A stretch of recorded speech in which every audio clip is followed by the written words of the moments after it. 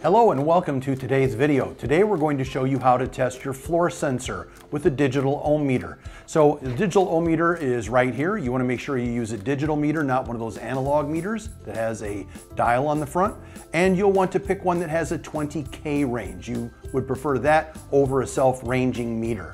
So let's take a look at this box. Inside this box is where your floor sensor is located.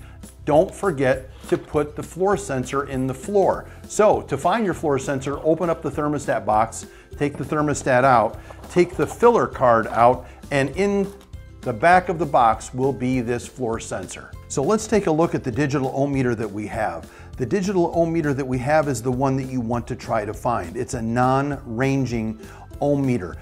And what I mean by non-ranging means that you select the actual range yourself with this knob. So to do our test of our floor sensor, we need to set it to the 20K range. So we take our knob on the front and we set it to the 20K range.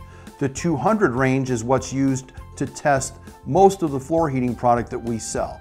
But for the sensor, our readings will be done at the 20K range. Now that we know how to set the meter, we have it set at the 20K range, I've attached one probe to one wire, and I'm going to now use the other probe and pin the wire against something to get our ohm reading.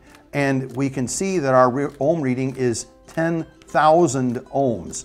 Now if we take a look at that, that's a good number. You want between 8,000 and 18,000 ohms. And another trick you can do to test if your sensor is really working correctly is to take your hand and find the knob or the thermistor at the end of the wire and actually put your hand on there.